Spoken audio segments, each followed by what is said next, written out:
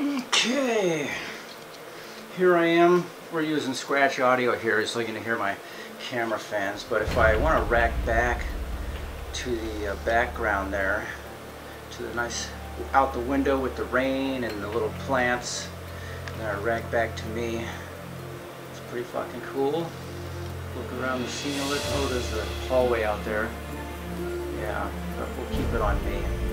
Oh, surprise! I'm in a fake room! Ah ha ha ha ha! So the shakiness is just my dolly, because I've got the tripod really tall on it, so it's a little flimsy.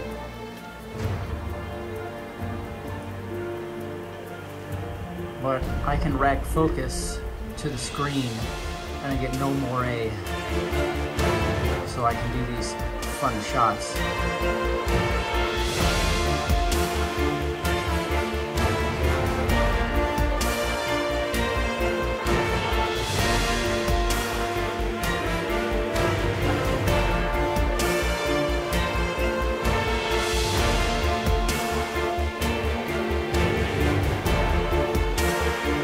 This area seems to be a little less, a little more taxing on the system. Got that laser science beam behind me.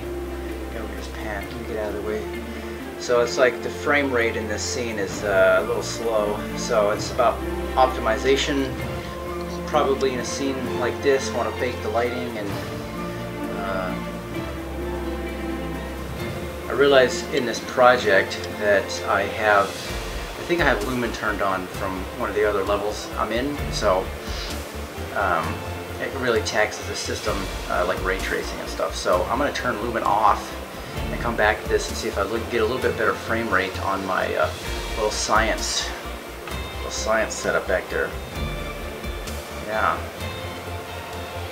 it's a little choppy. It's a little choppy.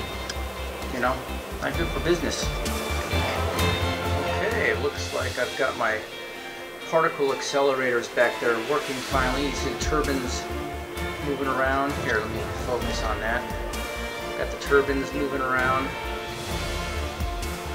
Much more nice. Oh look, there's a...